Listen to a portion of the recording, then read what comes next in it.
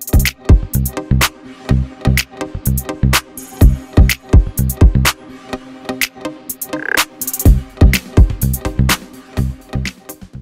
everybody, Mark Bates here, and today I'm very excited to introduce you to a new project I've been working on for quite some time now. It's called Pkger, and what it is a tool to embed static files in Go binaries. Now this is a proposed replacement for the Go Buffalo Packer tool. It's my hope that eventually this project will move under the Go Buffalo umbrella, and that others will step up to maintain Pkger for those who still rely on it. However, I do think that this is a better solution, and I'm going to show you kind of why. We're going to walk through a bunch of examples with standard OS, Pkger, and Pkger, and try to show you the difference between them all. So let's start with the standard library, and let's start with the most fundamental thing that we need to do when we talk about files, and that's open a file. In the standard library, we do this by using the OS package that the standard library provides, and on that there's an open method. We give it a path to a file, and what we get back, hopefully, is the file, otherwise we'll get some sort of an error. We can go through and we can stat the file, and when we stat that, what we get back is an interface called os.fileinfo that contains information about the file, like its name, its size, its mode, whether it's 0755 or 0666, that sort of mode, or its mod time, what time it was last modified on disk. And then we can print it out. So if I were to do kind of go run star.go on this here, you can see that it does print off all that information for me. It prints off index.html because that's the file we want to look at, the size, which is 257, its mode, its mod time, which was apparently October 30th at 9 a.m. looks like, and then finally its contents here. So all of that prints off very well. That's how we open a file. That's how we get information about a file using the standard library. So now let's look at the same thing, but this time in Pkger. As you can see here with Pkger, we first have to open up and create a new box and tell it which directory we want to use. Then we can tell it, ask it to find us a file, in this case index.html, and this is going to return back some bytes, and we can write this out. So this works, and this has been working for quite some time. But if you haven't noticed, there is a lot of information that is gone. We can't stat this file. We can't ask for the size of this file, when it was last modified, or its mode, amongst the other things you can ask a real file using the standard library. And because of this, Pkger is what I like to refer to as a lossy format, much like MP3 versus WAV. If you remember MP3s, they were a lossy musical format. They provided a decent enough sound experience, but they weren't whole. They would lose bits of information along the way to make it a small format. And because of that, it was an acceptable quality. Well, Pkger is kind of the same way. Pkger strips away and loses all of this information and becomes a lossy format, much like MP3s. Now, this is a problem because this information is very, very useful and very, very vital. And because of that, there are a lot of bugs in Pkger around this subject, around the information not being there, around not having the correct pathing and information, HTTP not working because of this loss of information. So I knew that any tool we had to look at had to address this. So we didn't want to lose any more information. So Pkger was designed around this to make sure that we don't lose all of this great metadata that we have at our fingertips, and that is useful and vital for implementing better features and more stable code going forward. So, with that said, we wanted to make sure, like I said, we didn't lose that information, and we also wanted to make sure that our API was more idiomatic. So if you look at the API here of Pkger, you can see this is not idiomatic. This looks nothing like the API usage of the standard library. So not only is it lossless, but it's not idiomatic. It's a whole new format that people have to learn. So when designing Pkger, that was another major concern. We wanted to make sure we had an idiomatic API. And so I turned to the standard library for that API. So let's now open up Pkger, the same example, but this time in Pkger. Here we go. And as you can see, these two code examples are almost completely identical. And as a matter of fact, if I just move my cursor over here, they are very close to identical indeed. They are both 21 lines of code long, and at first glance, they look almost the same. There are two major differences in this code, however, and that is instead of using os.open, we're using pkger.open. And Pkger is just the top level package of this new library that I'm demonstrating here. And then we call open on it just like we did the standard library. The difference is our path is no longer a relative path. So if we look at the standard library example, we're doing a dot/public index. And the dot says kind of here, and slash means, you know, everything under it. Now the problem we've had with Pkger is that dot can move in a lot of varieties of different ways, and people who've tried to run these tools nested or pointing into a different directory or through testing sometimes have noticed that that moves. And so Pkger has issues related around that. So again, this stable API for finding files was a key part of this. So what we're doing instead of relative pathing, and instead of having to create boxes and all this information, what we're going to do is we use the module root of your project as the file root.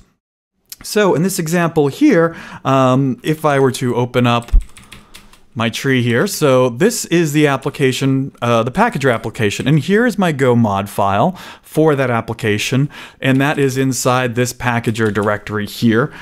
So when Pkger runs and it sees this /public, it's going to interpret that as the root of this module. Where that go.mod file is, that's where that root of this file path begins. And that brings us to our first important thing I wanted to talk about, which is Pkger, it requires modules. It's built on modules. It uses a lot of technology that modules and the Go tooling offer to make sure it can accurately find packages anywhere on your system, make sure it always has the necessary information as well. And therefore, we can make very accurate and deterministic outcomes in terms of pathing, as well as what we pack into the final binary.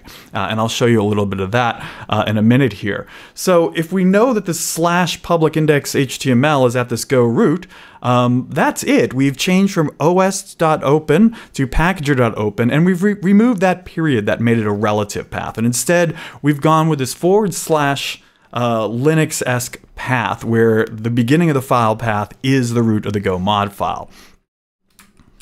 And so if we look, here is that same application here, and I'm just going to do go run star.go on it. We haven't done any packaging or whatever, but we can see that we're still getting that same information back, right? Index.html. 257 is the size, the read-write mode, the mod time of October 30th at 9 a.m. there. So, and of course, the file information itself. So it's behaving as it does when we run it through the standard standard library. So that's important. That means we're getting back the same information time and time again. And you can trust that. And what I'm going to do now is I'm going to run, actually, before I do that, let's make this a little bit bigger. Plus 10, there we go. And I am going to run one of the Pkger tools on it. I'm going to run Pkger list. And what Pkger list is going to do is it's going to parse this application and tell me what files it expects to package into the final binary. So in this case here, it says that it's looking at this app module and it's going to package the public index.html file into it. And it's only going to package that one file because that is the only file that we are using. So Pkger, when it parses, and we can actually look at the parse information as well here, goes through, and here we go, looks through all of your Go files for certain declarations, such as Pkger open, Pkger walk, Pkger stat, and a few others. And then it goes through and it finds those and determines their path. And here is those declaration. So in this case, we had an open declaration with a value of public index HTML in this file at this position. And that file eventually gets bubbled up to a point where it gets packaged into our final binary.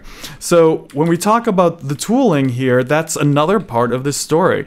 We're trying to make sure that the tooling is open and transparent and can help people find this information. So for example, if you have issues and a bug in your Pkger app, you can run Pkger parse, just like I did, and find out all the different places it thinks it's finding this information. And you can paste that into a ticket. You can do Pkger list and see which files it's expecting to package into your final binary. But finally, of course, we want to actually just package this stuff into the binary itself. And to do that, we can use the Pkger command. There we go. And when we do that, it's going to dump those files into the files that we just saw with Pkger list into this packaged.go file. And if I open that up here and we look at it, you can see this is the entire file, and inside of it is one big file blob, one big byte slice inside of this. And what this represents is everything that this application needs to fulfill the file and open kind of interfaces that we know with the standard library, right? So what we'd expect to see if we were to run this in, say, a closed environment such as Docker, which is what we're going to do in a second here, is we want to make sure we have all that information. All that information is bundled here into this one file. And we also just bundle everything together in one blob now versus Pkger, where you would have all these individual lines listed out, and the file itself was very, very big. So here we compress and gzip and encode the entirety of all of the files needed for your app, as well as their file information and other pertinent metadata into this little blob here. And so now it is ready to go and we can use it wherever we need. So I have a little make file here, and I will show you what that make file looks like.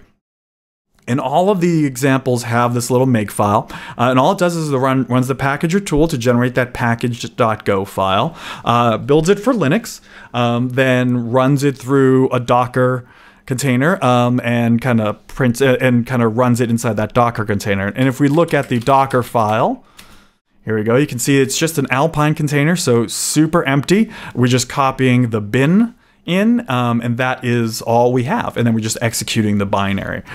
So if I run make on this, what we should see is that same metadata and body printed out, and here we go. We could see index.html, size 257, the mode, the mod time, as well as the contents of the file itself inside of Docker, completely self-contained within the binary. And this is just something that is not simply possible with Pkger because of its lossy format, right? We don't have all the size and mode information that in Pkger, but Pkger does have all of that information. So let's now look at walking. This is a very simple example where we're going to walk the public directory, print off all of the file information into a nice tab writer. So if I were to, oops, not do that, and run this example,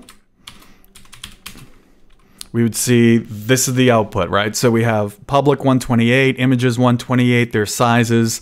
The sizes of the images are 27,000 there. The index HTML, as we've seen before, 257. So to do the same thing inside of Pkger, again, we replace the, instead of filepath.walk call this time, with a pkger.walk call. And of course, we're using the slash, we're removing that dot because we want to talk to the root of the module. That's where the root of this file system is for this application. And so if we go down and run this example, I'm gonna, and if, again, we see we don't have a packaged Go file, so I'm going to run go run star.go, and we get the same outputs that we had before. Again, not packaged up, not bundled, just off the local file system. So we're matching the local file system. But if we run that nice little make script, which packages this up, puts it into the Docker container and run it, you can see that inside the Docker container, we get back the same exact information again. So the Pkger looks at this application, and again, if we ask it to make this a little bit bigger, there we go. If we ask it to parse, we can see we have a walk parse on this line here, and that's what we've got inside their application. But if we do Pkger list, it shows us that it's going to pack the public directory, the images directory, image 1, image 2, and index HTML. And it's doing that because when the Pkger tool goes through and performs its static analysis on your Go files, and that's how it works. It goes through and walks the AST. So while these look like strings here, they're actually not. Well, they are strings, obviously, but what they can't be is dynamic values, and that's because the static analysis tools that Go provides can't determine runtime values. It can't figure out functions, what have you.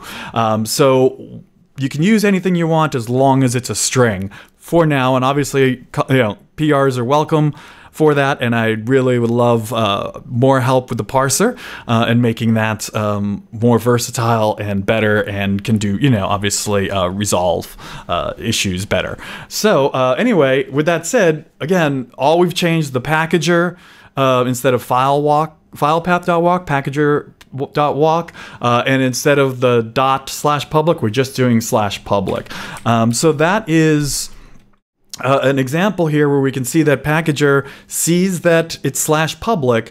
When the tool runs, it says, okay, this is /public. It's public /public is a directory. So if we're going to walk a public directory, we're going to need all of the files underneath it. So the tool is smart enough to understand that. You don't actually have to explicitly set that out. So finally, let's look at HTTP, because that's always something that Pkger has had trouble with from time to time. For example, serving index.html files. So let's look at how the standard library would handle this. And so in the standard library, it's pretty straightforward. We need an HTTP file server. To do that, we get an http.dir, and we give it the name of the directory, the path to the directory we want to serve up on disk. And so then we just pass that to listen and serve, and that will serve that directory on port 3000.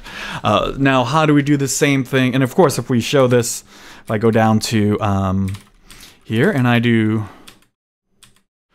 go run star.go, and we'll open up 127.3000. There we go. This is the standard library. Rendering this page, and this is the index.html file, and it's serving an image and saying hello, and we can look through the images directory here, and that's the two images we have. We can click on them and we can see them. They're the same image. My Go for avatar, of course.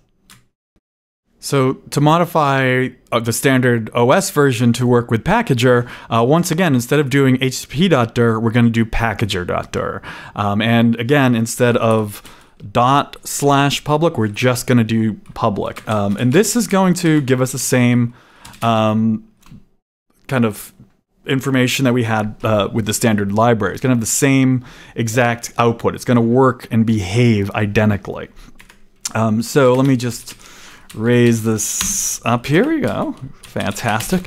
And now I'm going to run my little make script here. And again, this is going to compile this. It's going to package it all, run it, put it in Docker. So if I do go back to 127 now, this is hitting Docker, and you can see it's still giving me the index.html. It's serving up the image correctly. If I go to images, I get the same folder system as well.